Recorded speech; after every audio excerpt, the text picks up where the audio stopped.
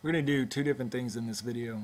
The first is that we're going to be able to find intercepts of graphs. We're going to solve for the x-intercept, and we're also going to solve for the y-intercept, and we're going to be able to do it algebraically. Once we have those values, we're actually going to be able to sketch the line on our graph just using those intercept values. So let's start with an equation that we don't necessarily know what it looks like right off the bat. So if I have an equation that looks like this. Right now it's not in slope-intercept form or point-slope form. I don't necessarily know what the slope is right off the bat, and I also don't necessarily know what the y-intercept is right off the bat. So let's figure out how to solve for the y-intercept algebraically without having to reorder or move anything around in this equation.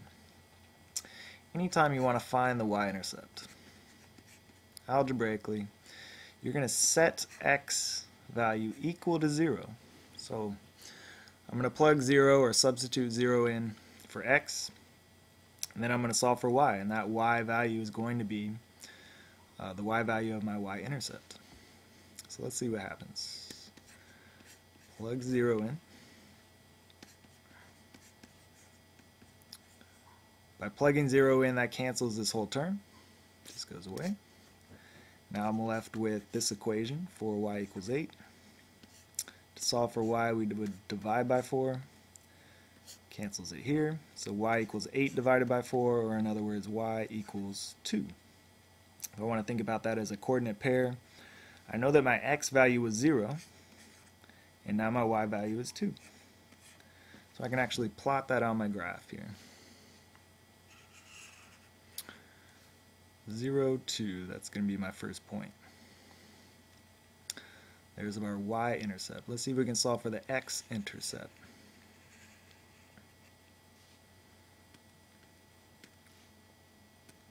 I'll rewrite my equation,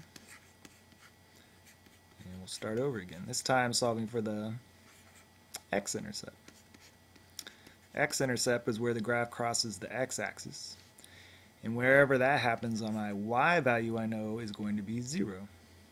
So you always think, I'm going to plug 0 in for the opposite of what I'm looking for. If I want to find the y-intercept, I'm going to plug 0 in for x. If I want to find the x-intercept, I'm going to plug 0 in for y. So let's see what happens when we do that. So by plugging in 0, that cancels this whole term. It goes away. We're now left with this equation. And to solve for x, we would divide by negative 2. That goes away there. We're left with, divide by negative 2. X is whatever 8 divided by negative 2 is. So x is negative 4. So now I have my coordinate. I know that my y value was 0, and now I know my x value is negative 4. So there is my x-intercept. Let's plot that on the graph. Negative 4, 0. There's our x-intercept. If we connect those 2 points, we should have a good idea of what our line is going to look like. We could extend it in both directions.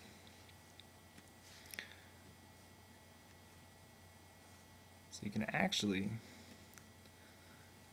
graph by just using the intercepts. It's another way to graph lines.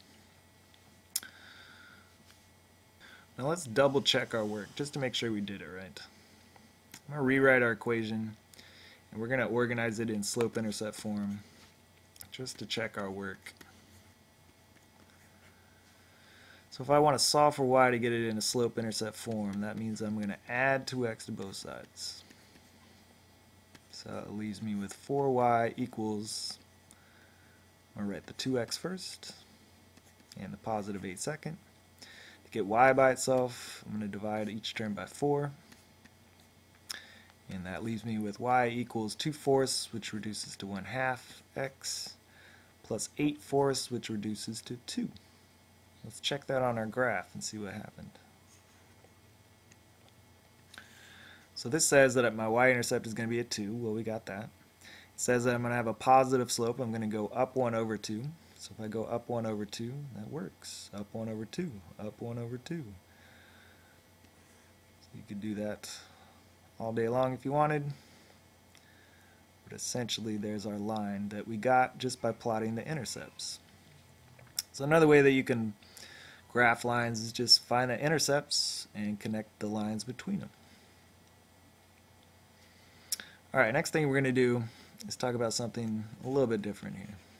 So let me get all that ready to go. Alright, the second thing we're going to discuss is how parallel line slopes have a unique relationship, and also how perpendicular line slopes have a unique relationship. Let's figure out what the relationship is. I'm going to plot a few points here. I'm going to put A at 2, 5. I'm going to put B at negative 3, 2. That's going to be one line. That's going to be line AB, so let's plot that. It's 2, 5, negative 3, 2. A and B. Okay.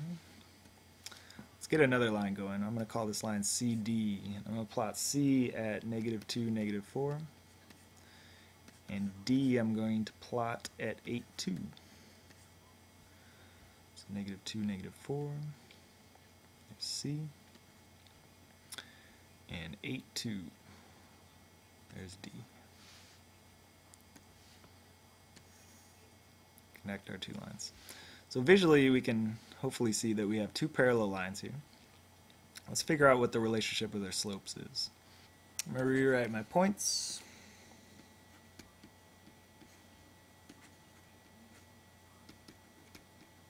And we're going to use our slope formula to find the slope. This is the slope of line AB. y2 minus y1, or x2 minus x1. Hopefully you have the formula memorized by now. So my y2 is going to be my second points right here. Y value is 2. First points are A, so my y1 is 5. x2 is negative 3. x1 is 2. So when we subtract the top, 2 minus 5 is negative 3. Bottom we get negative 3 minus 2. That's negative 5. Simplify, we got a negative divided by a negative. That's a positive. So there's the slope of line AB right there. Let's figure out the slope of CD. C was negative 2, negative 4. D was 8, 2. So using my slope formula, y2 is going to be 2 minus y1. That's 2 minus negative 4. x2 is 8. x1 is negative 2, so minus negative 2. Double negatives, that's going to be positives. So we're doing addition. 2 plus 4 is 6. Another double negatives, turn them into positives. 8 plus 2 is 10. Reduce this slope. Divide top and bottom by 2, you get 3 over 5. So there's the slope of line CD. So what can we tell about the relationship of parallel lines? They have equal slopes. So whenever you have to find the slope of two different lines, compare their slopes. If they're equal, after you reduce and simplify, then they are in fact parallel lines, so equal slopes. Those are parallel lines. Okay, know that relationship. Let's figure out the relationship of perpendicular lines. It's not going to be the same. Let me get that all set up. Alright, let's plot the following points here. This time A is going to be at 3, 2. And B is going to be at negative 2, negative 5. So if I plot those points,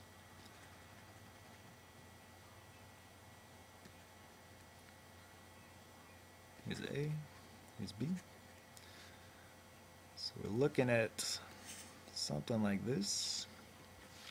Let's compare it with a new line, call it line CD. C will be at negative 4, 7. And D will be at 10, negative 3. Let's plot those. Negative 4, 7.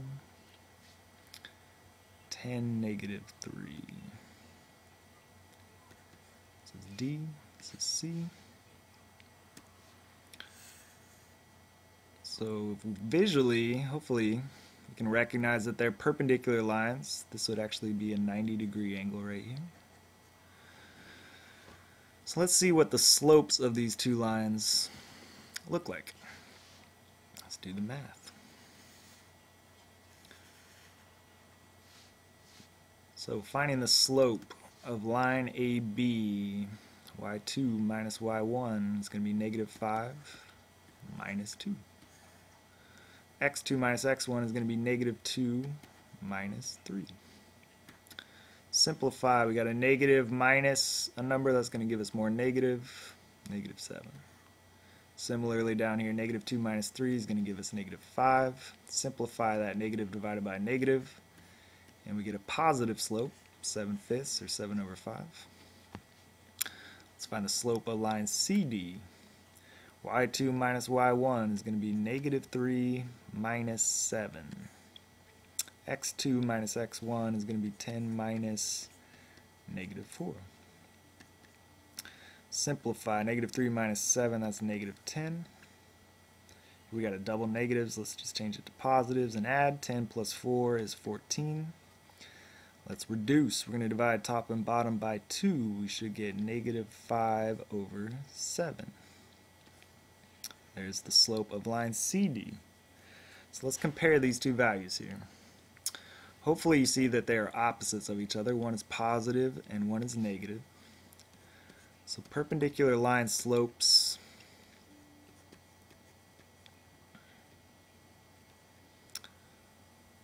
have slopes that are always going to be opposite. That means one is going to be positive, one is going to be negative. And the other relationship is that they are what are called reciprocals, or fractions that are flipped from each other. So they're both opposite and reciprocals. Always both, never just one or the other. Okay?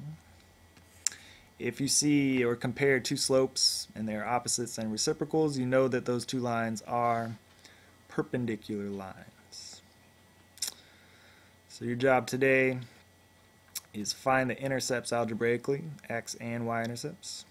And then you're also going to be comparing slopes of two lines, and when you compare them, if they're equal, you're going to say they're parallel lines.